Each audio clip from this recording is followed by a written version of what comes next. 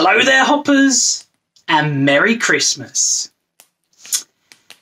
Now, usually during this festive period, we'd be spending with our friends or loved ones, gathering around a table to tuck into some impressive feast, washing it down with a little bit of bubbly, sharing gifts, sharing stories, and even sharing a few choice words at the games table. But nevertheless, it's always a fun, festive time. However, not this year it would seem, because unfortunately, because of the current world events, many of us, including myself, we're left spending Christmas alone.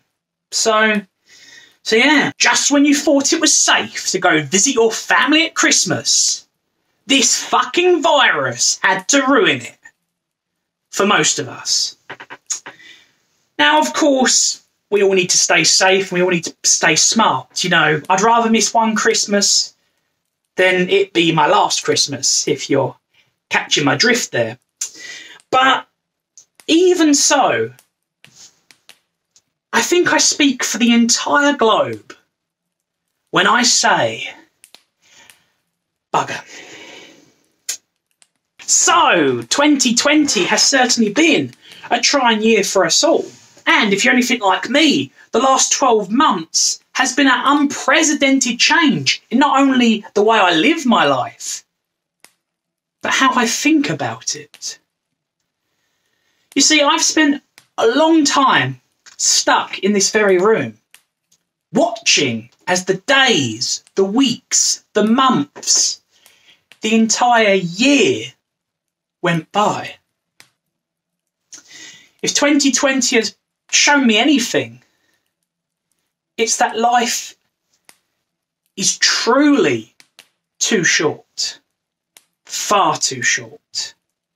Because the last 12 months have flown by. But if this extended reflection period has given us anything, it's at least given me another chance at this. It brought me back to YouTube doing more videos, and this time ones that people actually watch.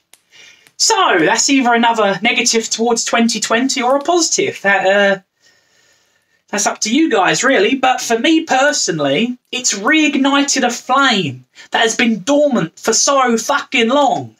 So as far as I'm concerned, 2020, although it has been mega fucking shit, yeah, there is at least a tiny little light at the end of my tunnel.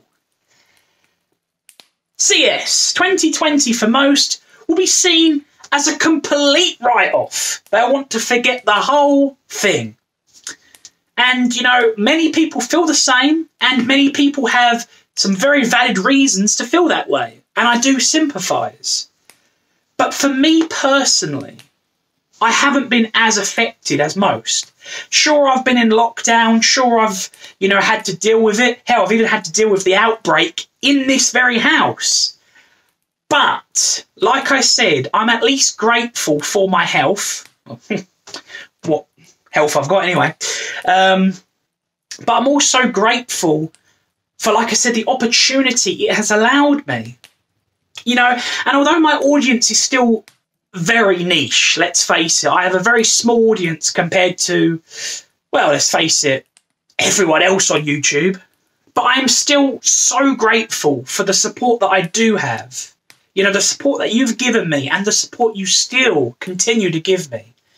And hopefully will keep giving me in the years to come. So, let's make this fucking channel grow already, yeah? Spread the word.